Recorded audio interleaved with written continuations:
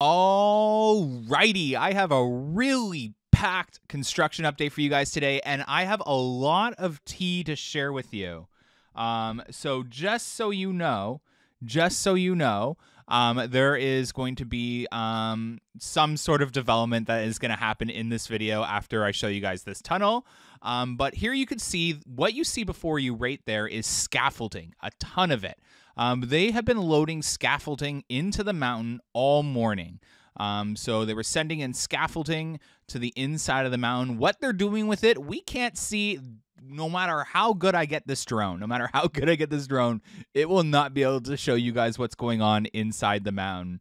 But outside of that, they have started to disconnect the power from almost every single building in Elpin.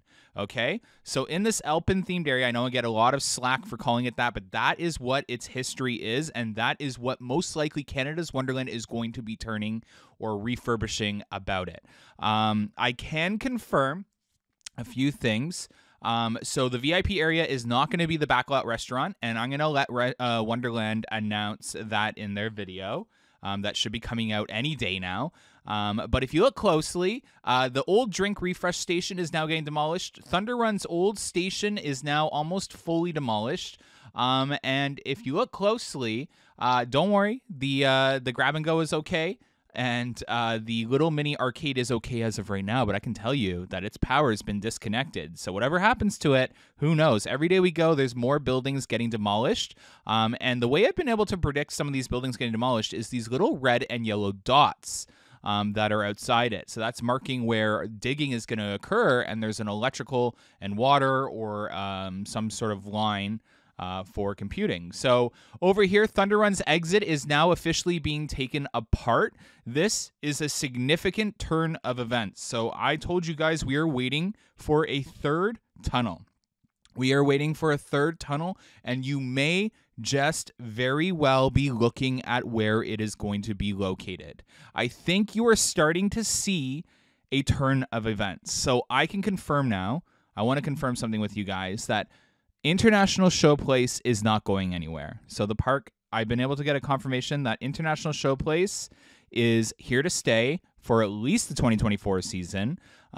So I have a feeling that the direction that this coaster might actually be heading could be in Elpin, unless Elpin is just going to be getting that overall refresh and Thunder Run is going to be a major component of that.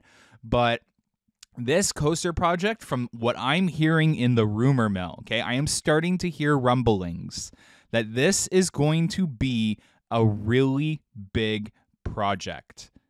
Okay, that's all I'm going to say right now, but I am hearing that this is going to be a significant project. And if that isn't good enough for you, if you are like, I'll believe it when I see it, since when has Wonderland done this much work a month and like 2 weeks before their, well, when is it? Okay, so March. We're almost a month. We're like a month and 2 weeks away from their first operational day, April 20th, okay? Do you really think that they're going to have all this ready and done? I bet you that Thunder Run is probably going to be ready. I can't see them not having that ride ready to go. But I do recall predicting that Thunder Run was going to be receiving a major overhaul when it comes to its station and having a new exit.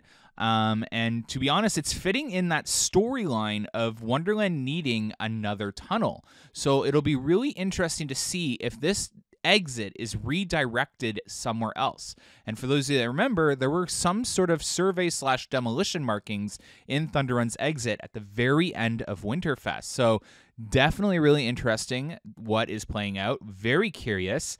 I can also confirm that Tiny Tom's is probably here to stay. It is probably going to get relocated. But yeah, nonetheless, scaffolding is being moved into the mountain.